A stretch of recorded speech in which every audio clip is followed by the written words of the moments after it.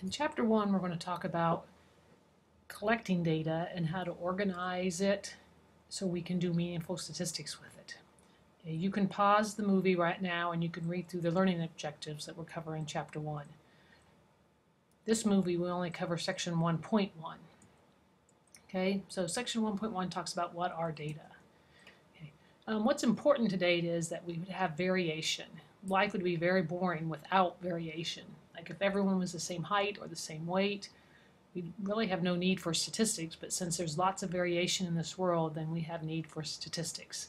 Okay, so if you wrote the letter A on a piece of paper, right, 3 times, would it look the same every single time you wrote it?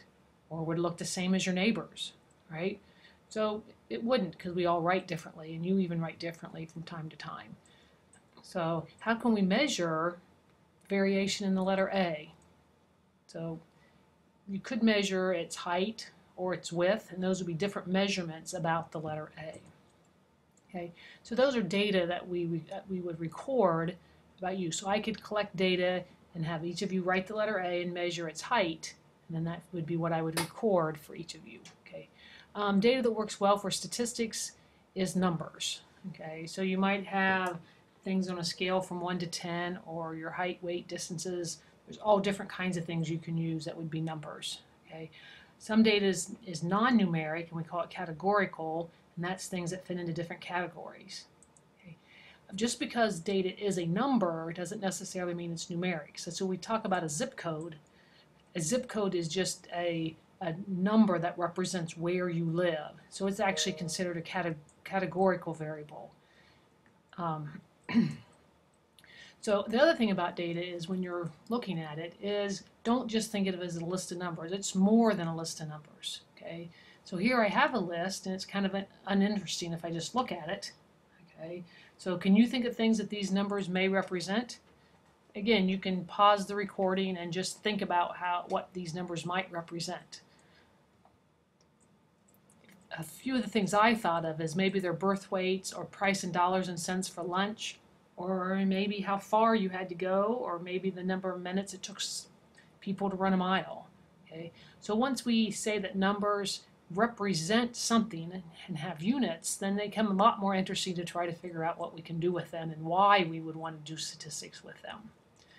Okay, so data are numbers in context, and you should always be thinking about what's the story behind the numbers. So when you write sentences and describe things for me, you shouldn't just say, well, the mean is 5.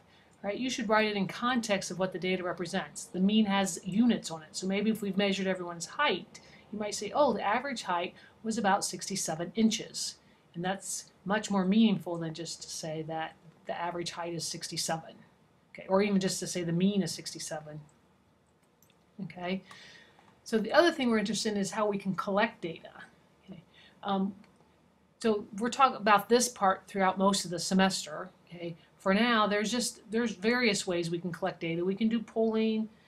Okay, you can look at preferred customer cards, Google Analytics, okay, applications from college admissions, doctor's charts. Okay, there's all kinds of places out there we can collect data. Okay, so when we're going through and doing this, we're going to talk about different ways of how, once we collect it, how we can store it, how you can be coded, how you can organize it to see patterns, and organization is a lot of just making graphs. Okay, and then how you can make generalizations about large groups of people or things just from taking a small sample of them.